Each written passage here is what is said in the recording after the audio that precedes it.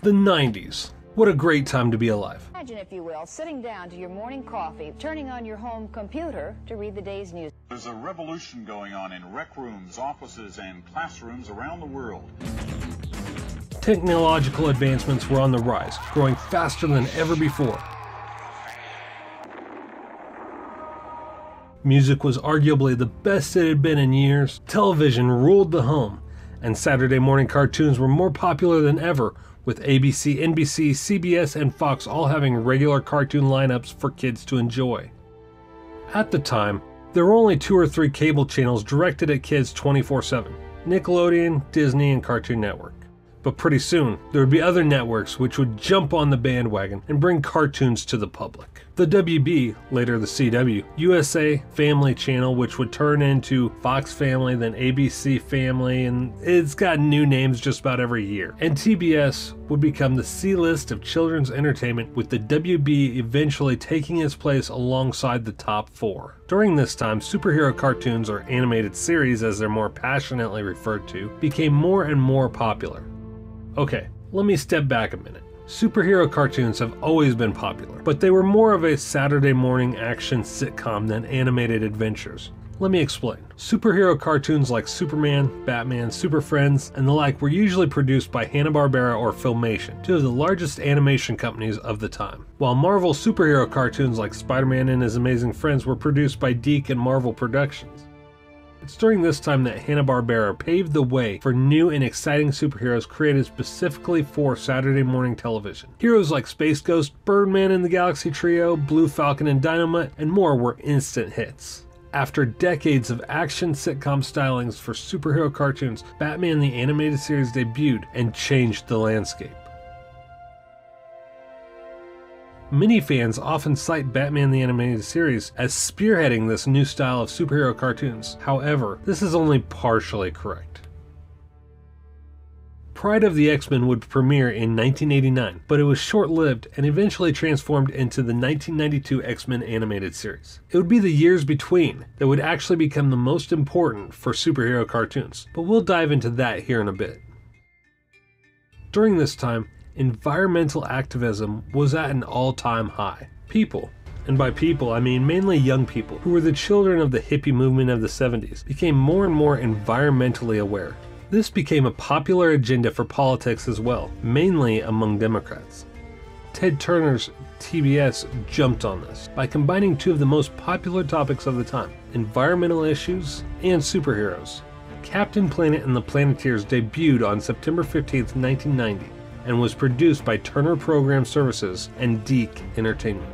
Turner drew great inspiration from 80s cartoons, which usually had a moral at the end. However, Captain Planet and the Planeteers took this to a completely new level, by not only giving each episode a moral, but teaching kids about the environment and our planet's ecosystem throughout the entirety of each and every episode.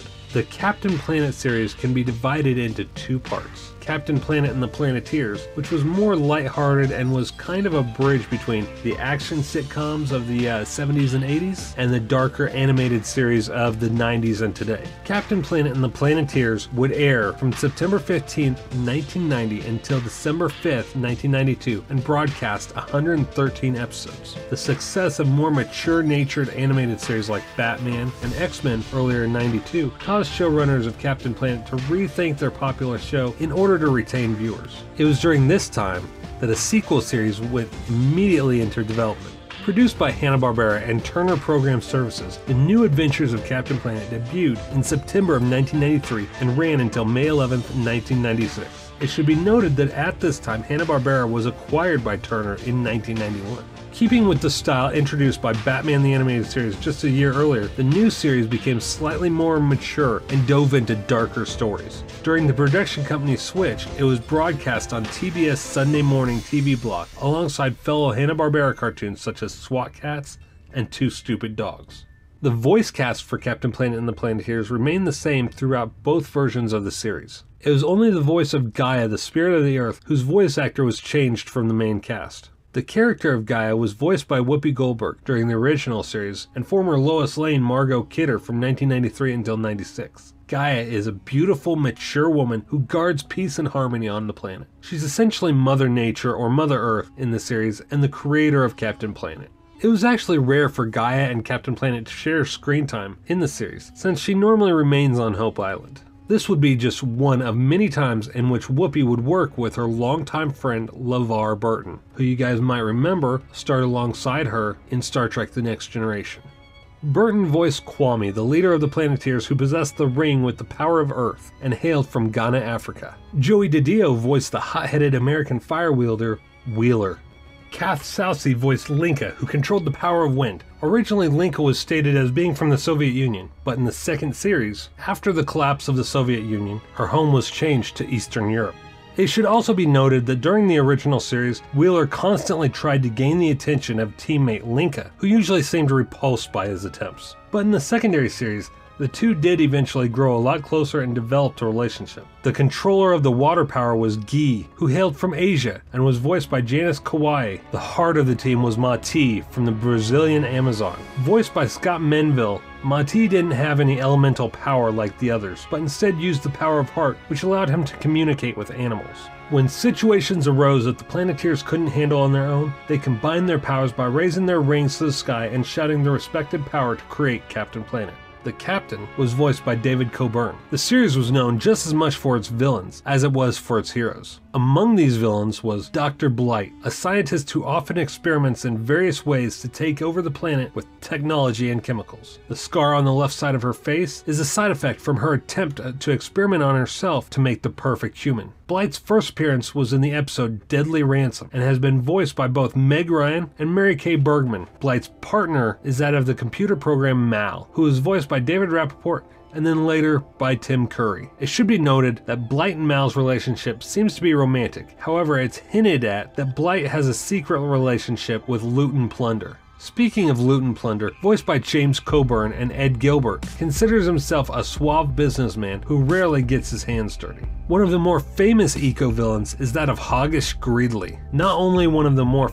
famous, but actually the first to encounter Captain Planet and the Planeteers. Voiced by Ed Asner, Greedley has a pig-like appearance. Another animal-like eco-villain is that of Verminous Scum, voiced by Jeff Goldblum in his first 5 appearances, and then by Maurice LaMarche. Scum is a large humanoid mutant rat determined to take over the Earth. Sly Sludge is a waste management villain who often has get-rich-quick schemes. Voiced by Martin Sheen and later Jim Cummings, Sludge eventually reforms and gives up polluting after realizing that money can be made in recycling. One of only 3 superpowered eco-villains, Duke Nukem, who is voiced by Dean Stockwell and Maurice LaMarche, can generate radiation which he fires from his hands. Nukem's sidekick, Lead Suit, voiced by Frank Welker, is a weak, bumbling villain who requires a radiation suit in order to be near Nukem. The last of the main eco-villains is that of Zarm, the spirit of war and destruction.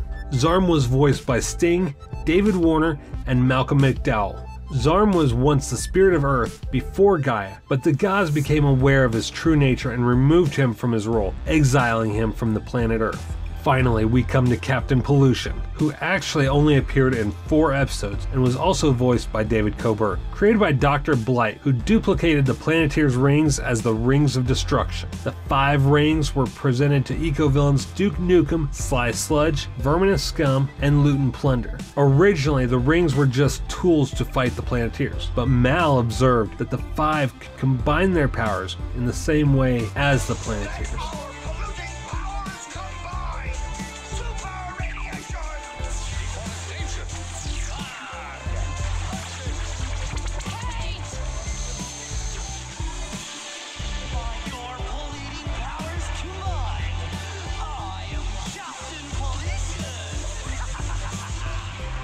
The rings of destruction are smog, deforestation, toxics, super radiation, and hate.